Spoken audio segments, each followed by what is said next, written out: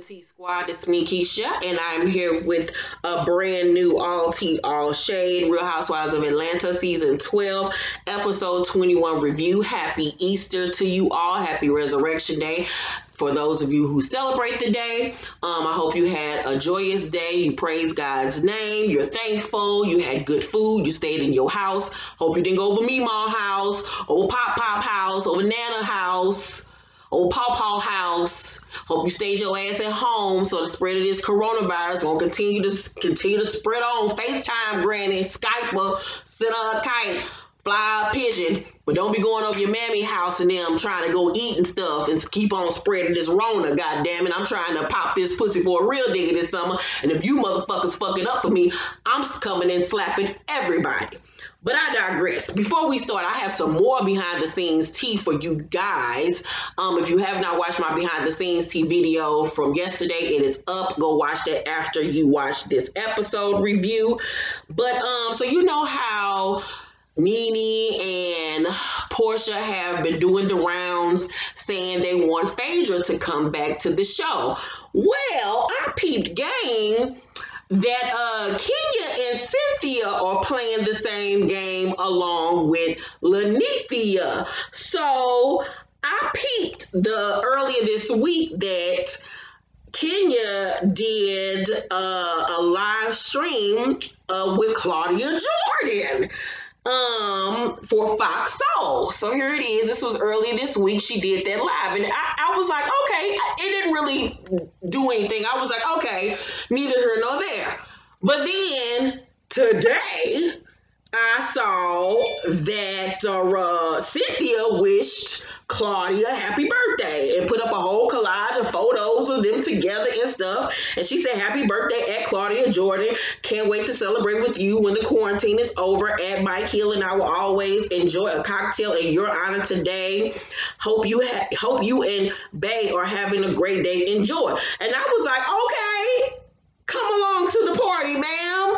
Yes, let's have one of your enemies back. Let's have the bitch that read you for filth at that table, that legendary read down when Claudia read you for fucking filth. Bring Claudia back to the motherfucking show. Let's start having interviews where we say, let's bring Claudia back. I peeped the shenanigans and the foolery coming from Kenya and Cynthia. I see you, and I want it to happen. I have gone on record by saying they did not give Claudia Jordan the chance that she deserved. I believe that Nene had used her influence at the time to get her off the show, because Claudia was a good housewife and she wasn't afraid of nobody. She ran down for filth, baby, and I lived for Claudia. I wish she would have came back. Bring Claudia back to the fold, ma'am. She got a new nigga. She's really having that spark of a resurgence here recently. She's doing this stuff with Fox Soul. I think she just started doing a radio station hosting or something like that, and she's hosting, Love and Hip Hop reunions now. I'm really happy for Claudia. Bring her ass back to the show. That is what I need to see on my television screen. Now, the other behind the scenes tea that I have, y'all know how on Wendy Williams, she always does celebrity lookalikes. Well, I have been saying this for weeks now, for months now, that I know somebody that looked like Kenya Moore's baby girl, Brooklyn. So here's Brooklyn, if you don't know how Brooklyn looks. This is Brooklyn Daly. Cute little girl. Really cute little girl. Look at her face. Really focus in on her face. Look at Brooklyn. That is her face. Look at the face. Look at the eyes. Look at the nose. Look at the smile. Look at everything. I have been saying for months now that I know somebody she look exactly like. Here is her look-alike. My Granny Polly. I've been saying for weeks that Brooklyn Daly and my Granny Polly look just alike. Don't they look just alike? I have been saying for weeks now that Brooklyn Bailey got an old lady face. Like, she a cute little girl, but when she get older, I don't know if it's all gonna coagulate appropriately. But look, let's go back. Brooklyn, Granny Polly. Look at my Granny Polly. They look just alike. You can't tell me they don't. Celebrity looking like. And then y'all ain't gonna make the unthinking. Every time y'all see Brooklyn Daily, y'all gonna think of my Granny Polly. Love you, Granny Polly. So let's go on to my review. Let's go on to my review. So, on tonight's episode, we see that Eva has moved from her condo to her new home. She's so excited. We talked about that last week. Congratulations. So, Candy goes to see Kenya at her home, and she tells her how Todd is mad at her for doing too much. You know, she was working on the shy. She had 2 days off. When she came home, she was booked and busy instead of spending time with her man and her child. And he was mad about that, like anybody would be. And how she cried over it, and she starts to cry again and get emotional, and Kenya is there for her, and telling her, it's all right, like you can't beat yourself up. She says that she's doing it for her family because she supports not just her immediate family but little cousins and aunts and stuff. And I understand that Candy has a lot on her back, but you can't take care of everybody and spite yourself in the process. Like, you have a family that you need to be focused on. You can't be taking care of grown, able-bodied ass people. It ain't your job to just be taking care of folks, and putting all that pressure on yourself. People got to get up and get out and get something for their damn self. So she says that he's mad about the sex scene too that she had to film for the Shy. And Kenya was like, that is a lot for any man to have to deal with.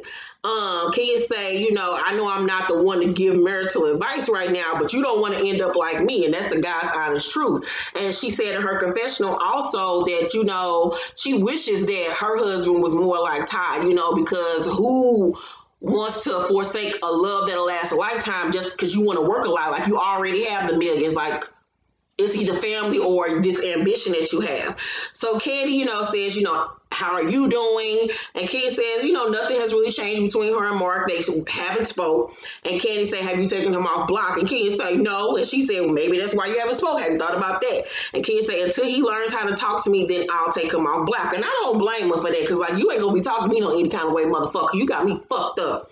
So Candy tells her to surprise Todd at work with his favorite food, which is salad. And Candy say, he's busy going from site to site, but he'll eat it. And Candy was like, as long as he eat 2 salads. And I was like, but okay. Candy was all here for it. But she was like, ooh, Kenya. And they, laughed at Kiki. And I must honestly say, judging from when Kenya started the show years before, I never would have envisioned her and Candy becoming as good Judies as they are now. And I really actually love their friendship that they have built. I feel like Kenya and Candy can really be true friends to another, because, Candy has been burned by Portia, been burned by Phaedra.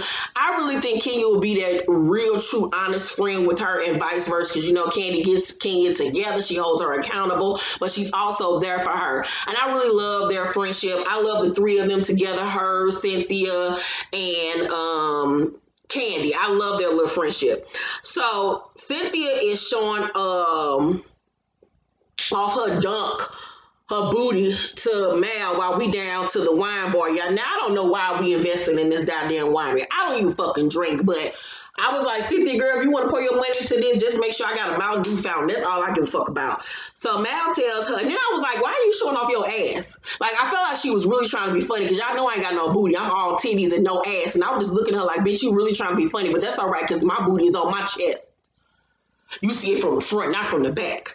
So Mal tells us that business is slow through the week. And, Cynthia tried to tell her, how ways to, increase business, because Mal is the manager. But, Mal like to talk back and shit because they family. And I just be looking at her like, you better check that bitch. So Cynthia tells her that Noelle is in LA for her first audition for the Salt and Pepper movie. Now, I don't think she made it, because I just saw the trailer teaser on Lifetime last night when I watched the Clark Sisters movie, which was excellent, by the way. Did you guys watch it? It was really good. One of the best biopics that Lifetime has ever produced, goddammit. Queen Latifah, Mary J. Blige, and Missy Elliott did a wonderful job producing that film. The lady that played Sister Maddie, I think that was the mama name. I forgot the lady name. The Clark sisters' mama, she deserves all the awards. Give her all the things come award season. But I digress. Anywho, Noelle is out there, trying to audition for the Salt and Pepper movie. The Salt and Pepper movie will be on Lifetime coming up. Lifetime actually got some really good content coming up here soon. So she's living with Mike and his daughters. And Mike want to know, like, how she there and me and Cynthia ain't there. I'm in St. Louis. Cynthia in, Atlanta or whatever. And I was like, well, I ain't gotta do that because my child in the other room. Like, I ain't sending my child off to be with no man that I ain't even in the same house with. Like, that's just too much for me. I said that to y'all when we first broke that news that Noelle was staying with Mike. I thought that was a bit much. Like, how your daughter staying with your nigga and you ain't even staying with your nigga? Like, and I'm just sorry. You don't know him like that. Like, y'all been together for 2 years or whatever. I'm just really weird about shit like that because pussy ain't got no face and dick ain't either. And I know Noelle say she a lesbian, but you just never know with motherfuckers. He could try to touch on your daughter. Hell, she could try to fuck him. It's just too much, Jesus. I just, nope. No, ma'am. It's just certain things that should not go down. You shouldn't be in no body house without your mama. Nah, I'm good. And I was surprised that Leon even let that shit go down, but I guess they real trusting. So, Mal tells her, she can't be by Coastal when we marry Mike. And I was like, bitch, I'm going to be there. I'm not staying in St. Louis, goddamn it, because I refuse to let another bitch sit on my nigga dick. Now, Cynthia can do what she chooses, but me, she, her will be in motherfucking Los Angeles. So Cynthia doesn't want to give up Lake Bailey because, that's something that she really worked hard for. And I understand it. I get that. I get it. I do. But when you're saying I do, ma'am, you can't be living by coastal. You in one house, your nigga in the other. What's the point of getting married, ma'am? So Portia and Dennis is talking.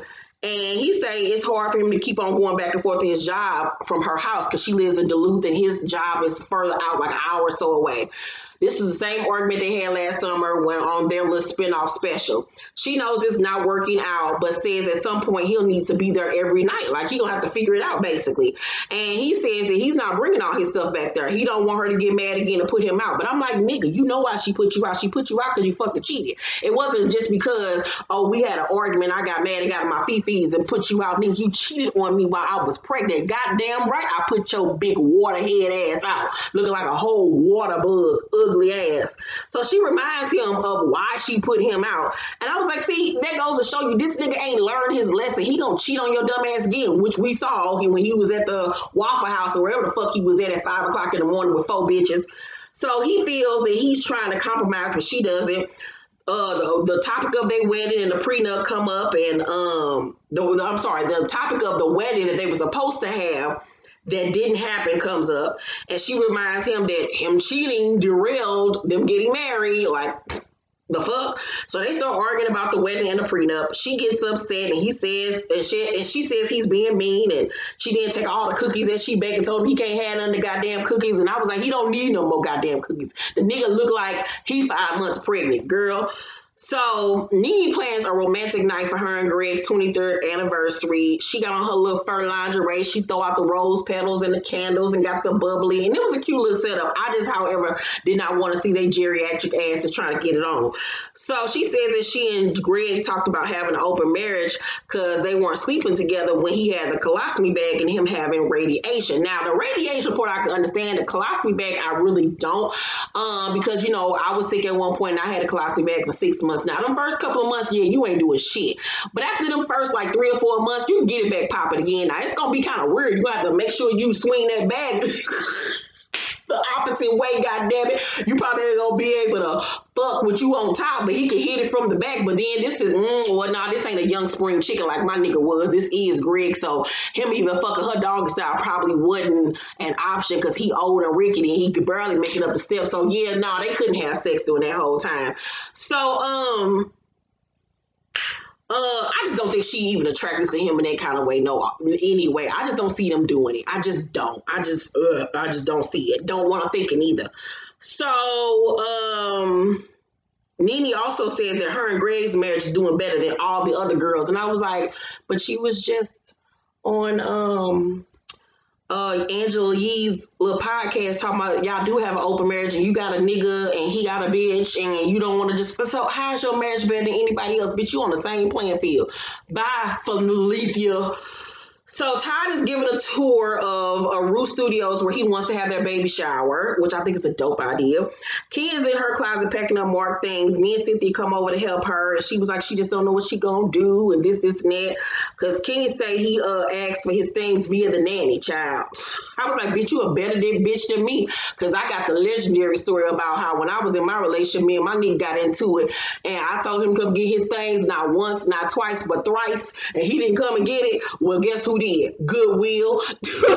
When that nigga decided to come get his shit out my basement, and he went down there and saw that majority of that shit was gone, that nigga was pissed. I was like, nigga, I told you, don't do me. Don't play with the kid, because I'm a boy. I was a mess. Ooh, child. I sure gave that nigga shit to good fucking Will. He was pissed, but oh well. So, Kenya says that it's up to him to decide if he wants their marriage or not. And me and Cynthia was like, what? Cynthia was like, what do you want? Because, you know, you can't save your marriage by yourself. And Kenya was like, I don't have access to his family. I can't FaceTime his mother with Brooklyn. And me and Cynthia was like, girl, ooh, you a fool. So Cynthia pretends to get ready to cut his clothes. She was like, don't do it. Don't do it. I was like, bitch, do it. Do it. So Cynthia saying, with everything you told me, I'm like, fuck Mark. And I was like, bitch, I second that motion. So Kenya say, this is not what I thought a marriage would be like. And I was like, marriage, judging by you marrying this nigga, that's what you should have expected.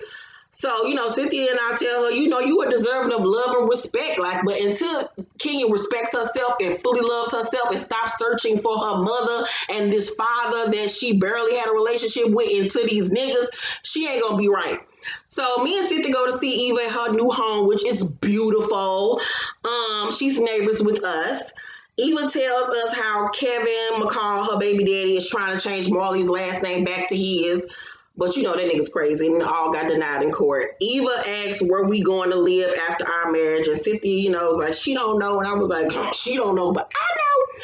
So Cynthia tells her about Kenya as Marley nosy. But y'all see Marley go behind them. She was drinking her sip and was listening to everything they said. I was like, Marley gonna be a mess. She is so freaking cute to me. Oh my God, the little girl is so pretty to me.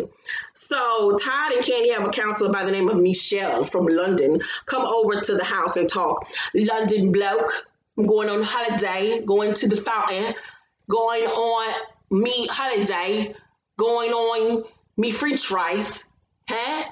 I'm going to the Eiffel Tower, huh? You wanker, you freaking wanker, you. I'm coming to Paris, bitch, and I'm gonna speak all the wee. Oh no, that's French, not London. Sorry.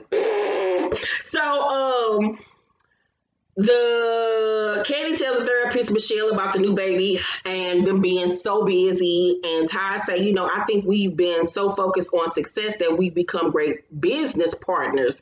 And I was like, ooh, that was a read right there. That was some real shit.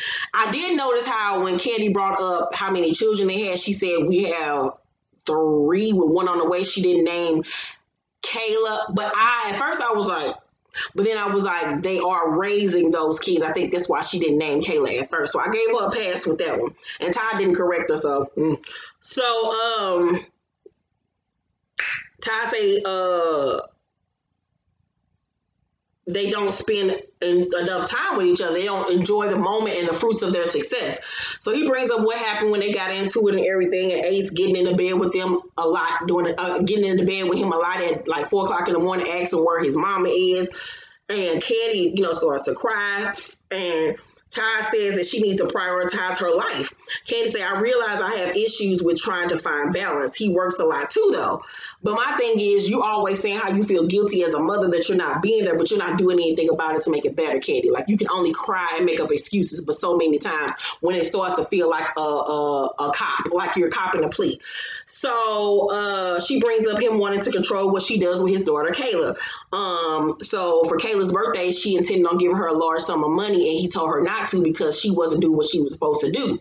And I understood where he was coming from. Like, I'm not going to give her a lot when she's not doing what she needs to do. And she was like, but it's her birthday. And I was like, I see what you're saying, but no, ma'am. If anything, how about you can have this money, but you can't have it right now. We're going to put this money up in a savings account for you that you can't touch, that we only have access to until we can trust you to do what you need to do.